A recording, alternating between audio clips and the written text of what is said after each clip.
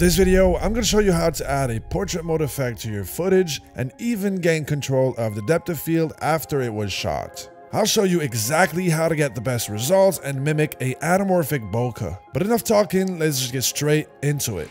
So first thing you'll want to do is duplicate your clip and add the depth scanner effect to it.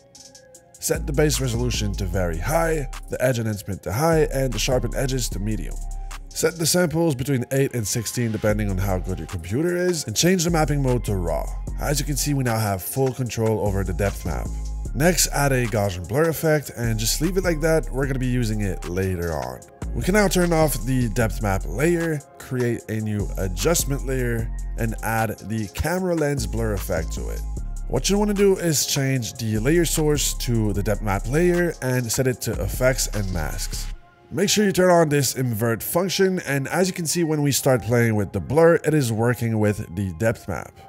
You can now use the depth multiplier to choose the focus distance of the effect. If you want to do a rack focus effect, you can go ahead and keyframe this, but now I'm going to show you how to mimic the anamorphic look and just change the aspect ratio of the blur to 0.1 or 0.2, and as you can see, it stretches the bokeh vertically. We got some weird ghosting around the subject, so we're going to clean it up using the Gaussian blur we created earlier. As you can see, the effect now looks a lot cleaner, but if you want to focus on the foreground instead of the background, you can go to the camera lens blur effect and use the blur focal distance to do just that.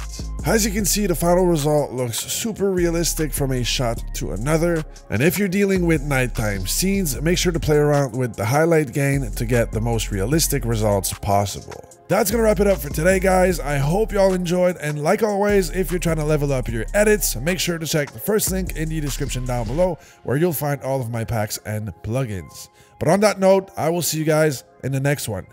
Peace.